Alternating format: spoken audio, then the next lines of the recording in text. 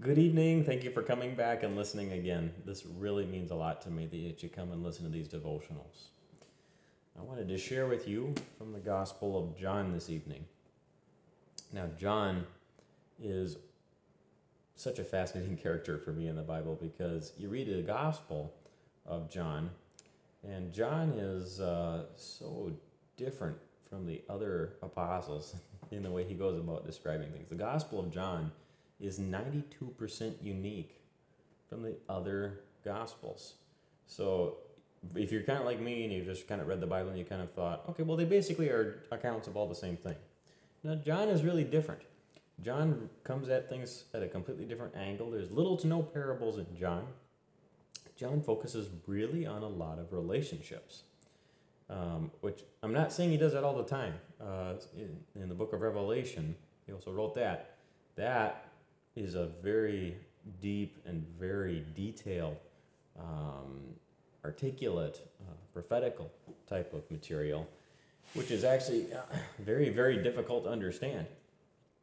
And John, the Gospel of John, is pretty straightforward. It's just a lot of interactions with Jesus and people, and yet it has a profound depth to it.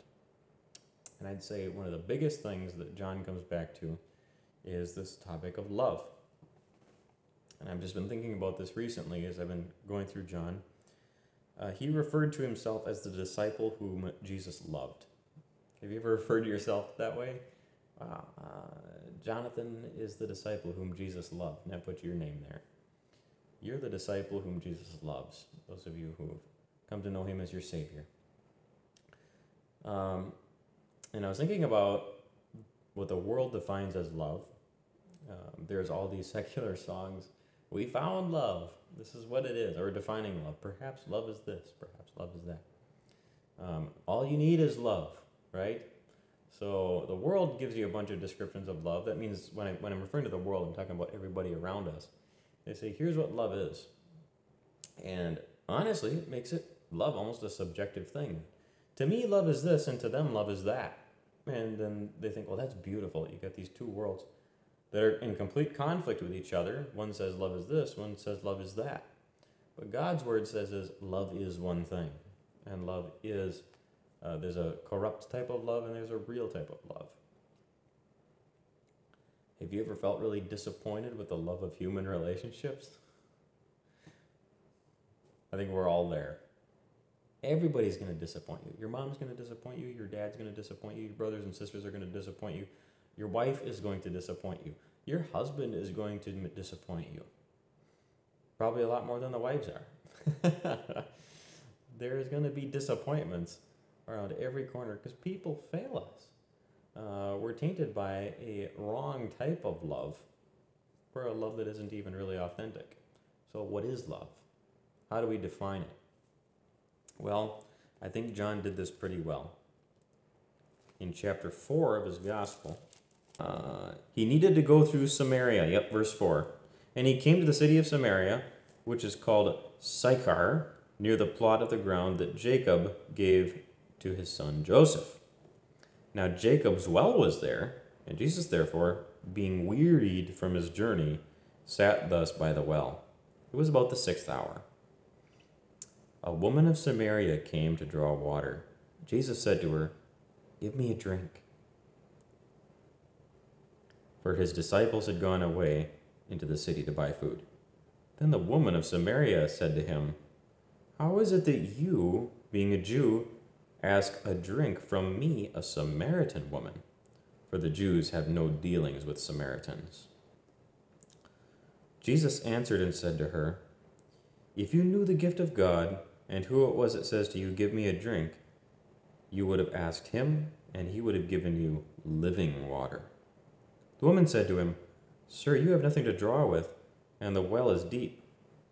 Where then do you get the living water?"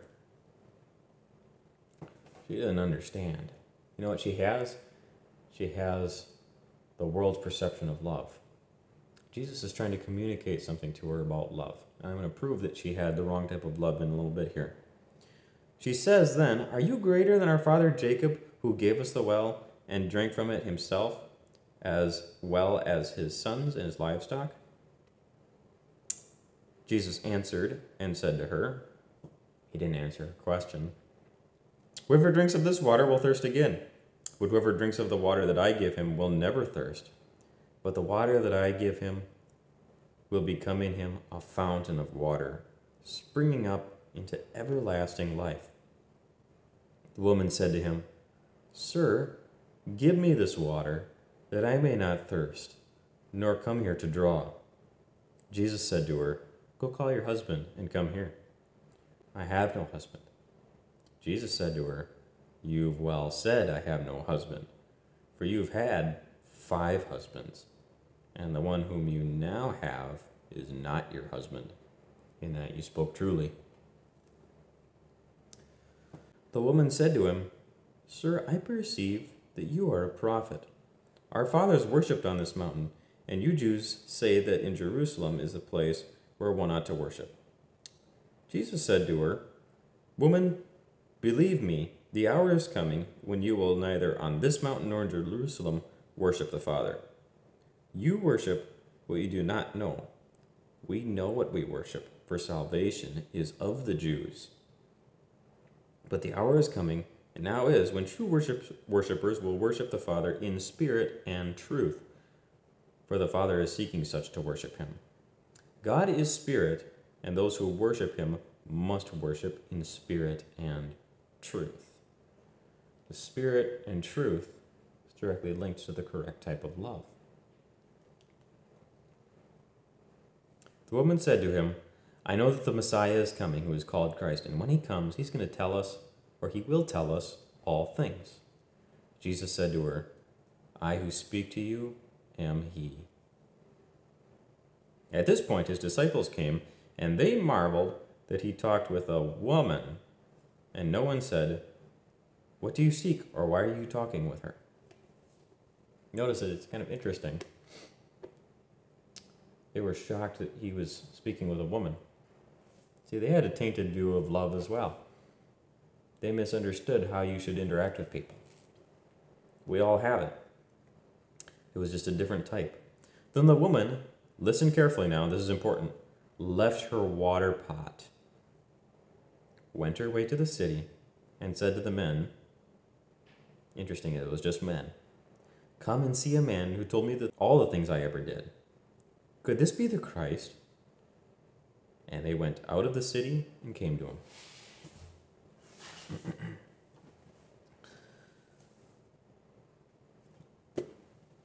Now, she went into a place where there was a well, and she went to draw water, and she thought, this is going to quench my thirst. And Jesus said to her, that's not going to quench your thirst. What you're going to come and drink from me is going to quench your thirst. In other words, the love you've been seeking there in that well of the world, it's like salt water. You keep drinking it and drinking it and drinking it, hoping you'll get better results. Sometimes we hope we get better results toward people around us. Trying again, trying again, trying again. We just don't get those good results because, well, our love is broken and we misunderstand love very, very deeply. We twist the whole meaning of love and make it the opposite of what God designed it to be. And that's exactly what she had done. She had tried to seek love in the wrong way. And Jesus said, if you drink of my water, you're never going to get thirsty again. Now that is something we all long for, but we never get. My soul longs and even thirsts for the living God. As a deer pants for the water, so my soul longeth after you. See, these are different references that says, I really long for this God, for him to quench my thirst and to quench my needs of what real love is, what authentic love is. And embracing God as the ultimate source of love. He is love. God is love. He's full of loving kindness and forgiveness, right? For all who will repent and put their faith in him.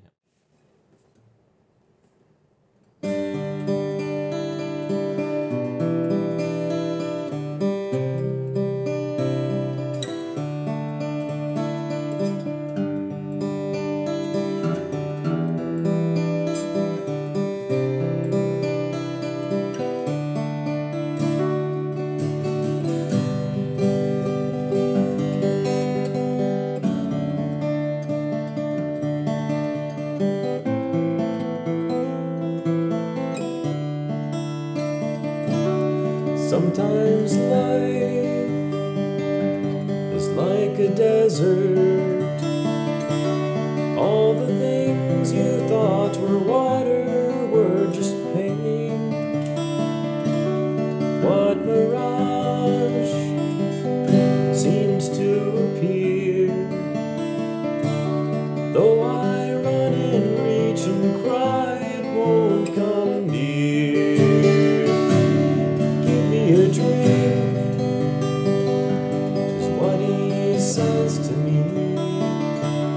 Doesn't he see the deepest longing within me?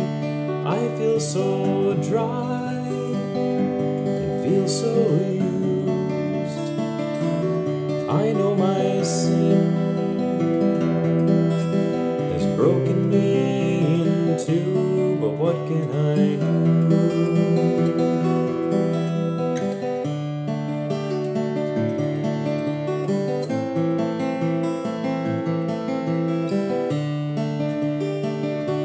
He told me all the things I had done,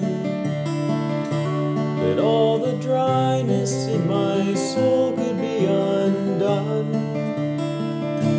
The words he spoke reached in my soul, so that his words my shattered life could make whole. Give me a drink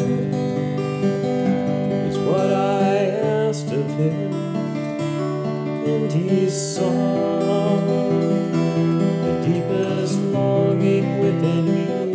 Though I was dry and I was used, I know my sin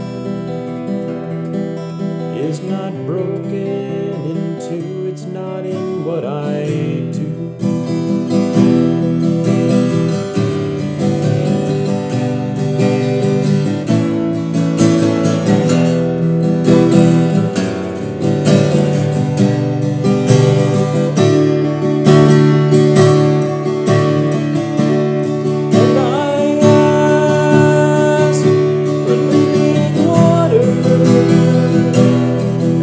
Sprung up into a